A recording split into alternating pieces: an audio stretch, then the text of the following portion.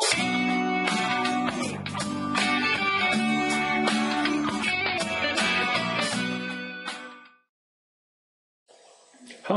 I'm Randy Franklin Smith. I'm going to show you how easy and fast it is to install HP ArcSight Logger and configure it to begin collecting events from your Windows domain controllers. Now, if you're like me, you might not be that comfortable with installing Linux and Linux applications, but these days it's very easy. And so first of all, I'm going to show you how to install Linux. After we install Linux in a virtual machine on my VMware infrastructure, we'll then install Logger on that Linux system. Next, we'll install the ArcSight Smart Connector on one of our Windows Active Directory domain controllers, and at that point we will be able to collect the security log from that system and send it to Logger, where we can then take advantage of all of Logger's awesome abilities for alerting, reporting, and much more. In this first video, we will focus on just installing Linux. In the next video, I'll show you how to install Logger and the Smart Connector.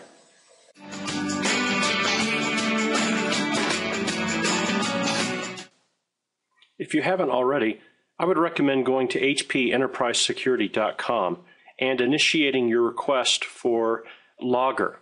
You can do that by going to Products and then under HP ArcSight Security Intelligence, look for Logger. And then here at this page, you can initiate your download by clicking right there on Download Now. Then, before we can set up our Linux virtual machine, we first of all need to download a copy of CentOS 5.4 64-bit. And you'll be able to find that file here at centos.org. I've already downloaded that file. It's an ISO file. I've uploaded it to my virtualization server. So I'll set up a new virtual machine. And here we go. We're booting up CentOS Linux. And we're going to go ahead and install it. And we'll install it in graphical mode.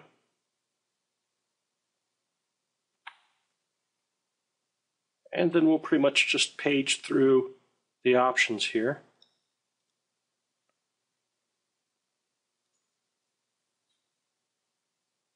And I'm going to manually configure the TCP/IP settings. And here on my network, the address is going to be 10.42.1.200. And there's our subnet mask. And we're not using IP version 6 on this network. And we'll give this computer the name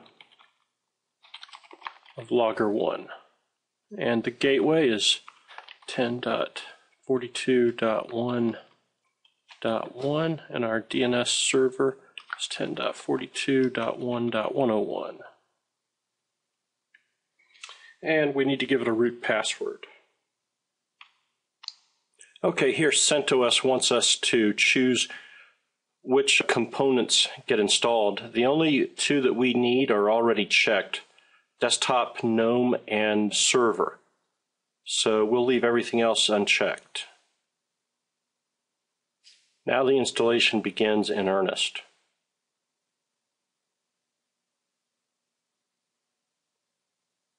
Okay, CentOS is installed, and now it's time to reboot. So CentOS has booted up for the first time, and now we've just got a few things to finish configuring. First of all, it wants to know about the firewall. We'll go ahead and accept the defaults. And next, it wants to know if we should allow security enhanced Linux enabled and enforced. And we'll go ahead and allow that to remain enforced.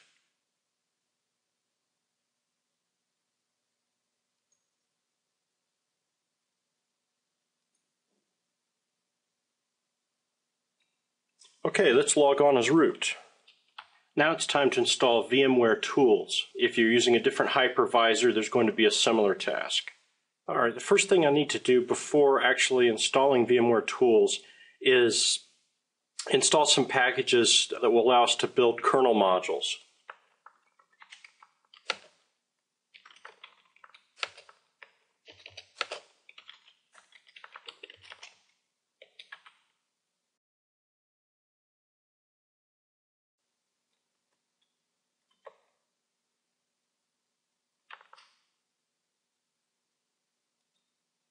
All right, after that little preparatory step, let's actually install VMware tools.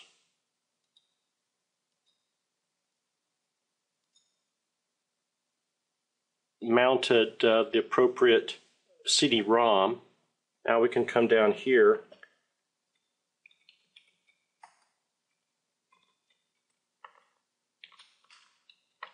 and we'll extract the VMware tools to our temp directory.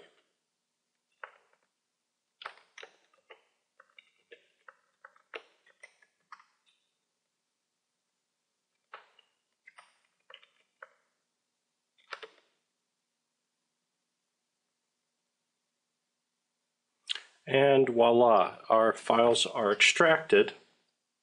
We can unmount that device and let's run the installer.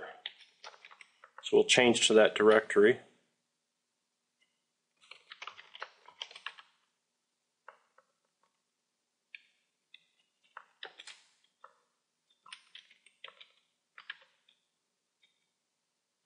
So let's install to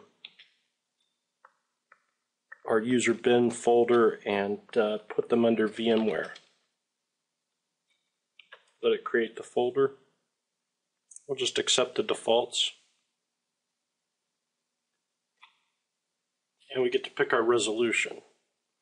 Let's reboot so that we can take advantage of the VMware tools.